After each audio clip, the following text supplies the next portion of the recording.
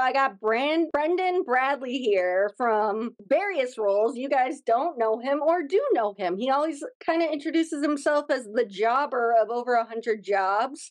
So let's just have a little bit of a chat here. And Brandon, come on over here. Hello. About yourself. Did you say announce myself? No, I said introduce yourself a little bit. Introduce myself. Hello, I'm Brendan Bradley.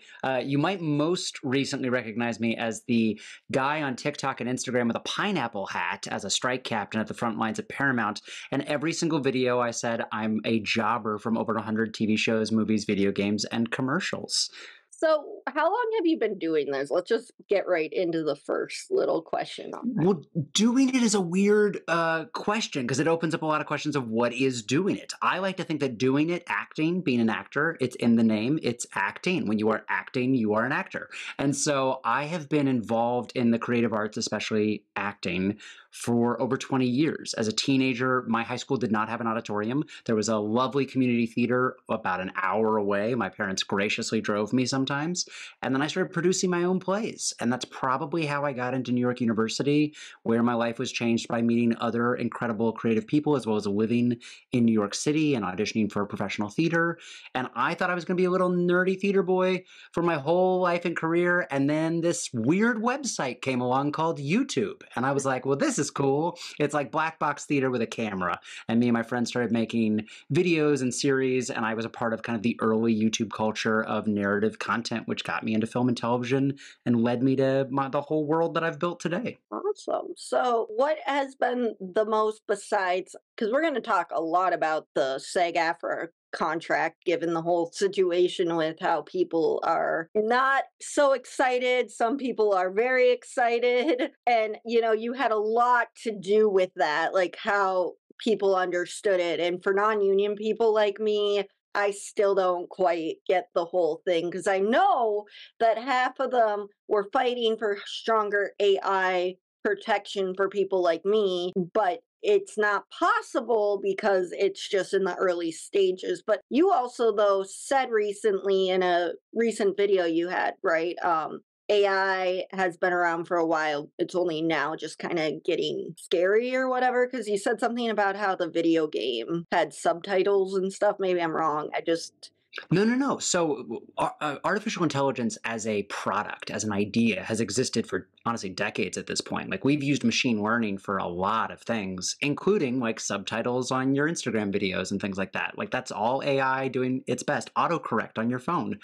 The question becomes these large learning modules where they actually ingest creative material that they may or may not own, and then output new, quote unquote, creative material based off of what it was fed. And this is kind of actually less about a tool, but more about a culture of copyright and the rights of an artist and the rights of any creator when you kind of are repurposing or remixing content. The Copyright Office has actually been very clear for decades about their stance on what is copyrightable and what isn't, what is yours, like what is new and what is old, what belongs to someone else and what belongs to you. And we can continue kind of sitting in the good guidance of that Copyright Office, or we can throw it all out and take these tech companies' words to just trust them that they're going to do something cool and fancy with it. But I think when it comes specifically to the contract and to what we all just fought for, SAG-AFTRA has never had any artificial protections in its language because for creative application, this is a relatively new use of the tool. And so the fact is that many of our members have already been scanned, are already being used in artificial AI or AI workflows like post-production, VFX, motion tracking, video game creation. And so the question I think that our negotiating committee was honestly stuck with, and I think everybody gets to have an opinion about this, but ultimately they came to the best proposition that they could get our employers to agree to, was, do you just say, no, there will be no AI, even though we already know you're doing AI, and that means thousands of members have no rights and protections because you're already going to use their image inappropriately? Or are we on the front lines creating the first early language for any protections for this, so that it not only protects our actors in some capacity today, but we start creating guidance for non-union actors, for non-creative folk when their material gets used in these systems, for labor across the nation and across the world.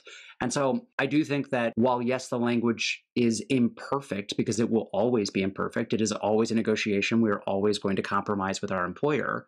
I am of the mindset that having something rather than nothing is important because I, for example, have been scanned. And up until November 9th, when we had that tentative agreement, there was nothing stopping video game companies, TV companies, movie companies from using my material, my voice, my look, to create digital assets to do whatever they wanted with. And now there is guidelines for what is and isn't allowed. Yeah, so that's why, yeah, because when you break it down like that, to me, it feels like I'm kind of in the same boat. Like I couldn't vote yet, obviously, but I feel kind of the same way. But I've just kept seeing so many people saying this about the turnout, etc., and how, very underwhelming it was. So, just compared to the Can WGA. Yes, can I push back on that slightly and Yes. with love? The Yes. turnout was low because the turnout is always low. Oh, Honestly, this was more turnout than we've had in a decade for any of our votes. So okay. this was actually better than we normally do. We got more Okay. people activated, probably because they were so passionate. This is why If I know you this. Of course, if you look at national politics, not everybody votes. It's weird, but not everybody votes. And so we had over 30% of our membership vote, which is honestly very high for us, Right. which is very exciting. And then, yes, there was a very vocal minority in this case of the people who voted. Now, I don't know how many people abstained from voting just because that was their version of saying no, but of the people we know said no, I believe it was roughly 30% of those who voted. So roughly 30% of our membership voted at all. I think just under 30% of them voted no, which means that 70% or more voted yes. And And again, that is every member getting to make the best call they right. can based Mhm. off of the information that they have. And that's why I was just asking, because I'm glad that you're like respectfully, but this is why I'm asking for other people who might be in the same boat as me. Like we Of hear how course. underwhelming it is according to a lot of these people, but it's also like, yeah, you can't believe everything on the internet or people's comments, even though everyone's entitled to an opinion. People can also say that they didn't vote, but this is their opinion. And that's like, well, if you didn't vote, then you shouldn't really be going on about this. Right. Right. I think that I do want to make sure that everybody always feels they are entitled to their opinion. At the end of the day, we are always going to have that. It's what it is to be an actor, honestly, and to be an industry member and a union member. Mhm. The union is a collective body negotiating contracts for all of us. And there's a lot of categories. Like what I need to be protected by is very different than what a singer needs or a dancer on set or a stunt person, right? Those are completely different categories of worker. And our union has to oversee all of them. But this is, at the end of the day, a very individuated career. And if we went contract by contract, I've probably signed over the course of my career a lot of contracts that would make other people uncomfortable. They'd be like, oh, that's a weird loophole. I don't like that. And I'd be like, yeah, I don't either, but I'm going to sign it because I need this job. And so I think that when we get that granular on any contract, what we are participating in as an entire industry is speculative content. We are investing in something today and putting our art and our hearts and our craft on the line. But I think that that's not true for everyone. I've met Right. so many people who are like, I absolutely won't do any nudity. I absolutely won't do any simulated sexuality. And I go, fantastic. That's your Mhm. journey and your craft and your career. This is mine. And Oh, neither are good or bad. But I think that that's a check-in. That was a lot of soul searching with me of like, do I want to do this movie? Do I want to play this role? Do I want to do these things on screen? And the same is true with the contract of me hearing what I think is very, very good instincts from our fellow union members who were concerned about artificial intelligence in general, concerned about this language in general. And I have to tell you that I think what made me more comfortable, and frankly, I think it's interesting that we talk so much about AI because I think there's a lot of other components to this contract yes, that I've we seen all should so be talking many about. that I actually, again, as a woman, For a product that is not going to be finished for several weeks, several months, several years, we have no idea what the outcome of our work is going to be, and we're out of control of that. We're not in post-production. We don't control the final marketing strategy. We don't control the final edit. And so I think what moments like this really bring up that are very valid is it's a moment to check in with your career and with yourself and really recognize and give space for the anxiety of what it is to be a performer. This is a tough business and it's a tough career, and it's okay to not like all of it. That's That's perfectly fine. that's why yeah, I think a lot of people would feel the same way as me, but it's just like I definitely am asking a lot of the questions that have been on my mind because people are like, you need to understand it thoroughly. And I'm like, yeah, if I didn't just listen to a 3-hour podcast, and you're a very calming narrator, by the way, like when I, Thank you. it's not like I wasn't reading your stuff to like or listening to your stuff to not understand it because I think it is good to understand when you're in my position. But yeah, I was just like, you know what? It makes a lot of sense when you break it down, but then I'm hearing all these other things. So I guess even for just actors, creators in general, how do you like turn off that voice of everyone else and trying to listen to yourself and what you know? That's a great question, and I don't know that I'm even very good at it. I think that at the end of the day, what is right for different people is right for. I think that you have to learn that because we are all artists, Mhm. we all have our own unique lens on the world, and what makes us special and castable is our unique lens. And so you, in some ways, have to trust that while also making sure that you have good guidance, good mentorship, and that you're taking in the material and the information you want. Before we went on strike, I did a movie in which I appeared very naked. There was a lot of, it's not full frontal nudity, but there's a lot of nudity in this project. And there are many, many people who would not have been comfortable and frankly were not comfortable who turned down the role before it came to me. And the reason I got the job is that I was comfortable sitting down with the director, discussing how it was going to be used, what the scenes were, how things were going to be simulated and coordinated with other performers, meeting them and getting a sense of comfort around them, and what our boundaries were going to be as colleagues. Need a lot of I'm not comfortable with like the nudity, like you said, like, Yeah. your prerogative, you do you, and that's just not me. But I do like seeing more intimacy coordinators on. I do like The, seeing not more, the demand for intimacy coordinators. We forced them to commit to intimacy coordinators on every project. good. Well, that makes me feel so much more comfortable just Me too. Yes. even like here's the funny part. Like I even think about if I ever had to do a spit take, I'd be okay with having an intimacy coordinator because I don't want to spit in someone's face. Sure. Yeah. You want to talk that out. Like I don't like I want somebody there just to make sure that it doesn't like happen. And I wanted to make that clear too because yes, I guess that's the point. But I think that I saw like a clause about sexual harassment, assault, all the Hmm. other things that just really spoke in. I know there might be tricky language there too, but it was kind of like a aside from the AI problem that everyone had, I was like, this is actually a good contract. Like something that even with my limited knowledge, this sounds like it has more than it's ever offered. So, I think that I think there was a lot that was offered and there was a lot to be worried about. And I think that that is the nature of every contract and every negotiation. I feel what is so, to me, what was so great about this particular contract that I have not felt in other contracts is that I saw a win for every single category. And then I saw the places where we negotiated. I could feel the negotiation that we went through in the room and gone, yeah, okay, we gave a little and we got a little. Okay, I feel good about that. and I feel that because again, I totally like I've been watching it since the beginning in May, even the WGA strike, and I've gotten to know some incredible people through it and just kind of like I feel FOMO. Like I wanted to, like I was saying to people, I want to fly to LA or something because there's nothing really going on in the Midwest. Even though I could get on a 6-hour car ride to Chicago. And I'm not saying nothing, but there was less going on in the Midwest. So I would be searching and it never worked anyway the day. So I was like, I would like to just be, I want to be in front of Paramount and doing all that.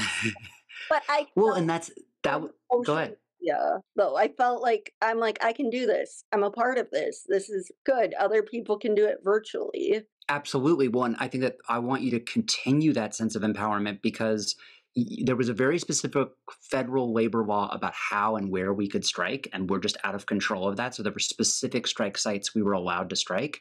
But the interactive agreement is still being negotiated. We have authorized a strike if we want one there. We're telling our performance capture artists to decline work right now that isn't under a SAG-AFTRA agreement. And I could see a scenario where we virtually, using games, are able to get involved with these game companies because they are online, they are virtual. And so I think we can activate so many more of our Oh, members yeah. to support the interactive contract because it's all online. Exactly, and I thought about this because, again, recently, like, you talk about the production companies just starting a unionization.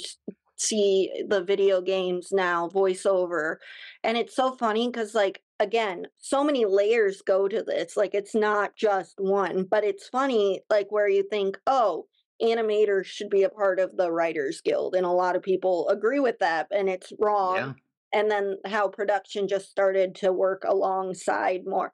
So, why do you think it's taken that long too, given the situation? Because everybody's been around for a long time. Like acting's been around a long time. They started the SAG and WGA. But why do you think it took so much longer? If you have any idea about like production and animated writers, etc. Because like we said, too many well, not too many layers, but so many layers. I mean, I think that the change is slow. It's annoyingly slow in every single facet of the world. Like human change is always very difficult. There's a phenomenal amount of money and power that has always been leveraged at trying to fracture labor, fracture employees, fracture up people. Because when people come together, they do really cool things. And when we can keep them isolated and keep them separated and bickering amongst themselves, then we can usually take advantage. And so I think that when we look at the gains historically that any union has made or any core labor movement has made, it has been in these slow, isolated steps. And where that really comes into is the remarkable responsibility and power that non-union performers have as well, or non-union entertainers or industry folk have. Because when you're taking a non-union job, you are allowing them to have the product without having gone through the proper protocols and channels. And this is always a dance that we're doing of, can you convert that project over to a union project and get your card? Or can you all organize within your, small bakery and make it go union?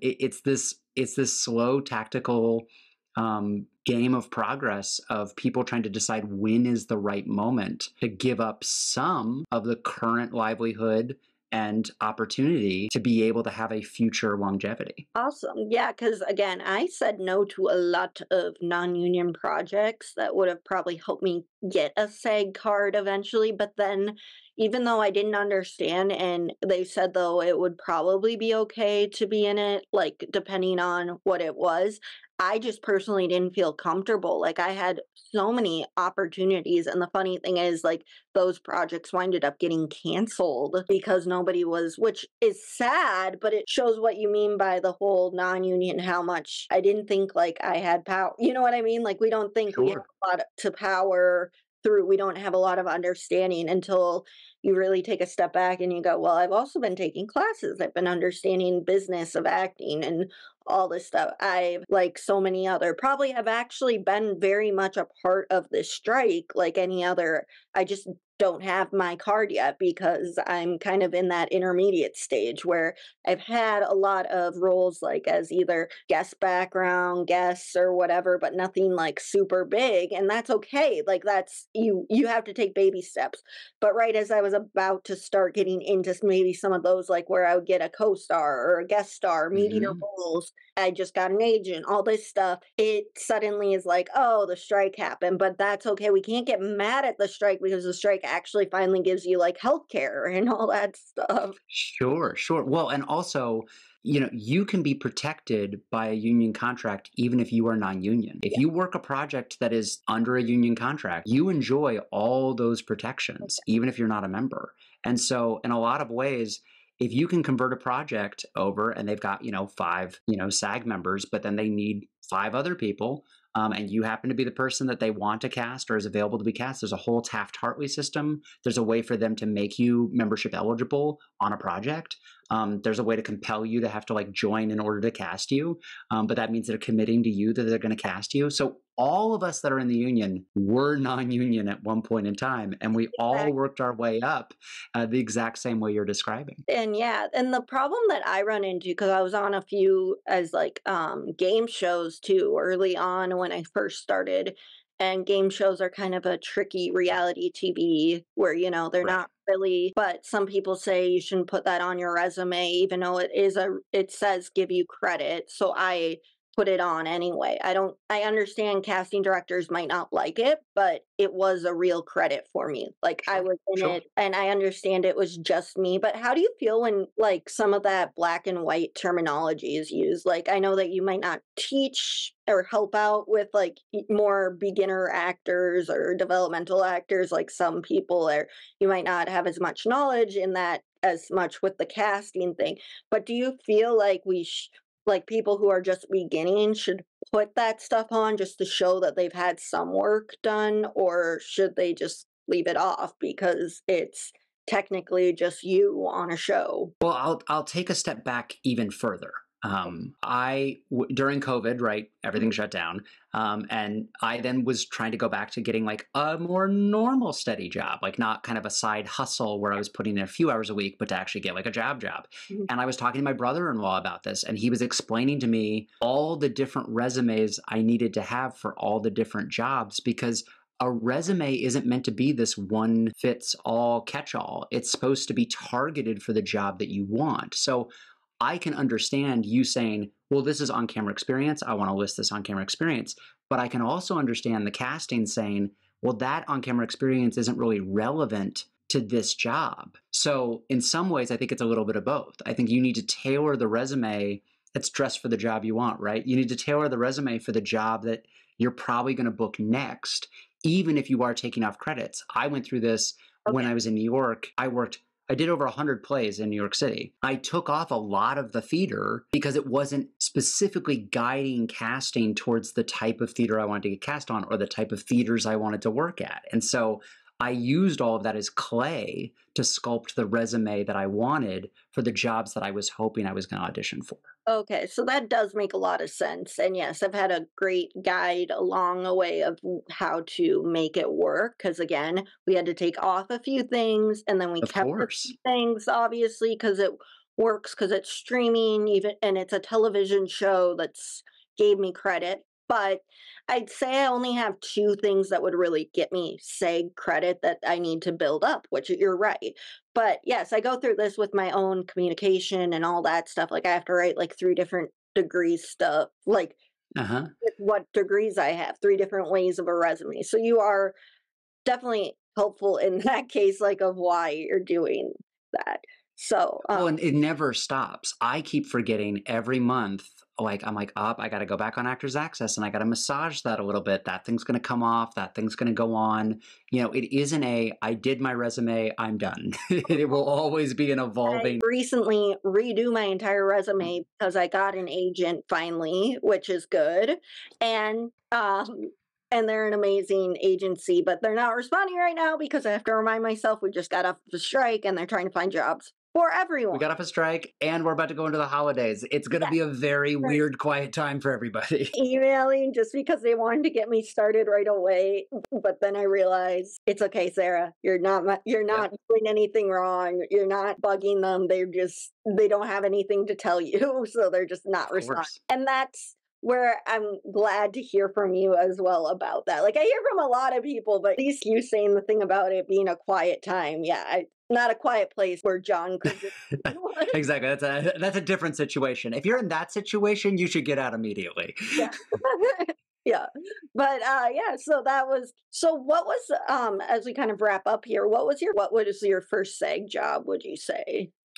My first SAG job would be I did a bunch of background work in New York City. When I first was joining the union, you had to get 5 waivers on a SAG project. So you basically had to be when you're on SAG background or SAG stand-in work, they need to maintain a certain number of SAG people. Mhm. So if you're non-union and they don't have that number of SAG people, they will give you a waiver to make you SAG for the day. basically. It's like a little upgrade you get on set. Mhm. And at the time, you had to get 5 of these to be eligible to join the union. And so I would work dozens of different background and stand-in jobs, getting like 1 waiver here, 2 waivers on this job, like piecing them together slowly. And it wasn't until Robert De Niro did The Good Shepherd, which was a movie with Matt Damon and Angelina Jolie, and they needed a group of guys that were going to be like Matt Damon's college buddies that would go throughout different moments across the movie. And that gave me enough days on set that just statistically, a couple of those days they had to waiver me. And I finally got my 5 waivers.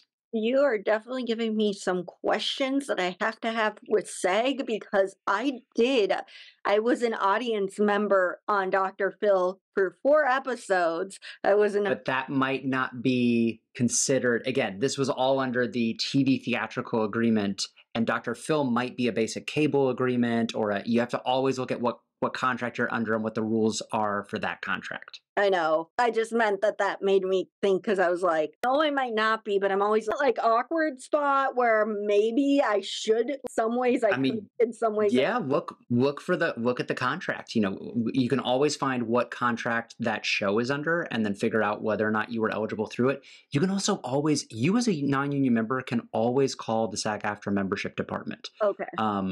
They are, you shouldn't do it every day, but like they are there to answer questions about what it is to join the union and about contracts that you're encountering or jobs that you're encountering. So you can ask them questions about the industry. And so ask them to, run your name and see if maybe you're applicable, or run those shows and see if they were under the contract that would make you eligible to join. Okay. And then as we're kind of, wrapping up here, because I know you got to go. Sure.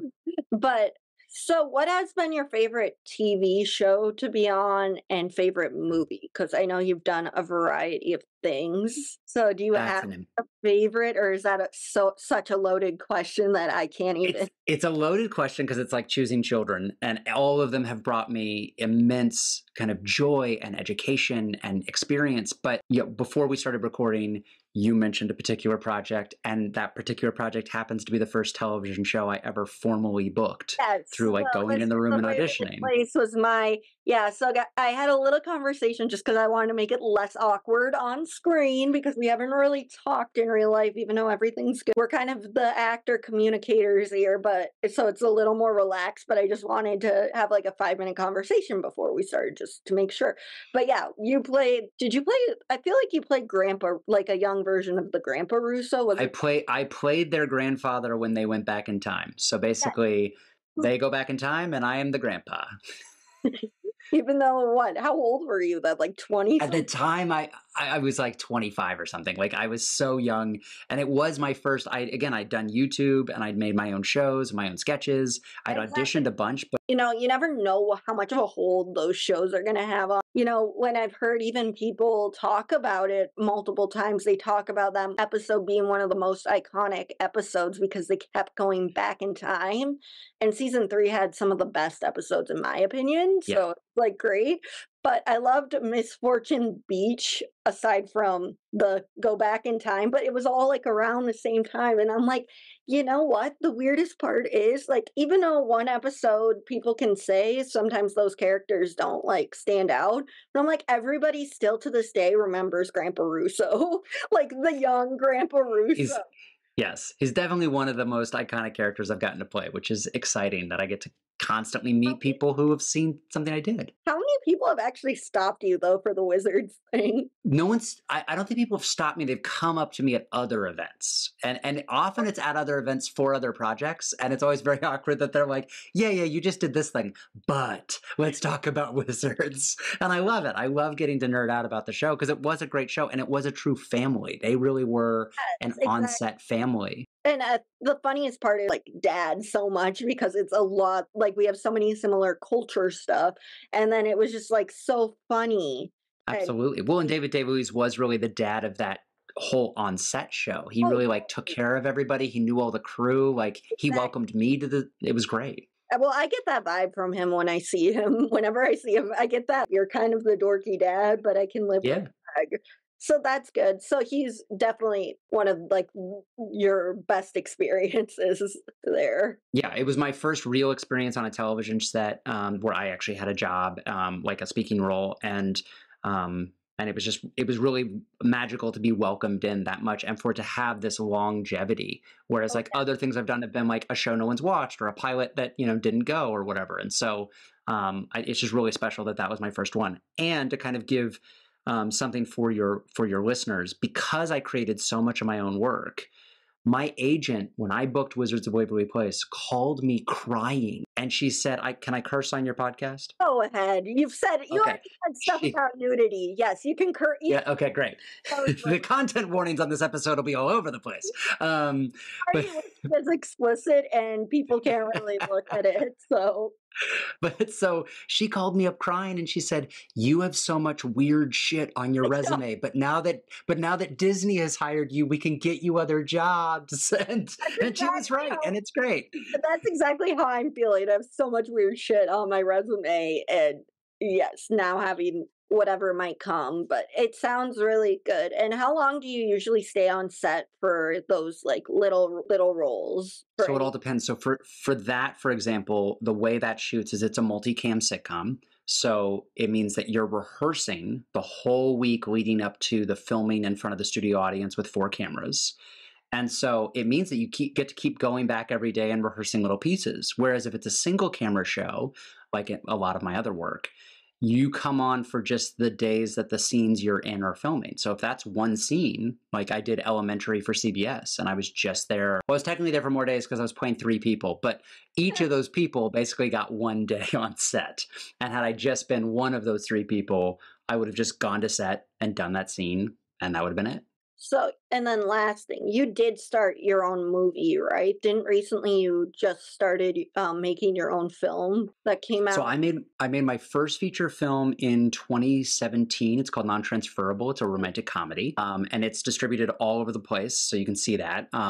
I wrote another movie that was like an adaptation of Macbeth that is still kind of figuring out what to do with it. I finished it during COVID. I literally like taught myself 3D animation to finish it, Oh and wow. then I wrote a movie called The Plus One that stars Ashanti and Cedric the Entertainer, and it came out in theaters during the strike, and I couldn't talk about it. And so now I could talk about it, and I it's did you made like the on streaming Spider-Man places. Streaming Spider-Man places. a few weeks ago, like where, Tom Holland, Toby Maguire, and Andrew Garfield would like where they would Yeah. hide and watch the movie and watch people's reaction. Like again, and like not trying to name drop, I just meant that it was reminding me so much of that, like where they were so incognito, and I'm like, are you like trying to avoid people noticing that the guy who wrote the movie was in there, or like the guy that's so yeah, I was just curious because you talked a little bit about some of your other projects and one of the films that you wrote, kind of directed, but I didn't realize that was in 2017. But you talked about like the different contracts when it came up early. So I was just kind of curious, like how much more work did you have to do when you become like a director, producer, actor of said film? Oh, I mean, I would say that,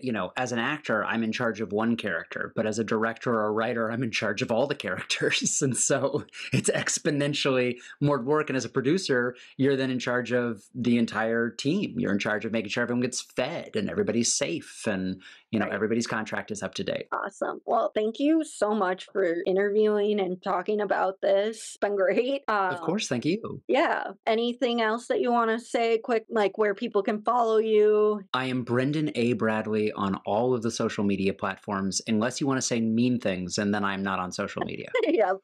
Uh, well, great talking to you. This has been Gen Z You Gab, and we will see you soon. Bye.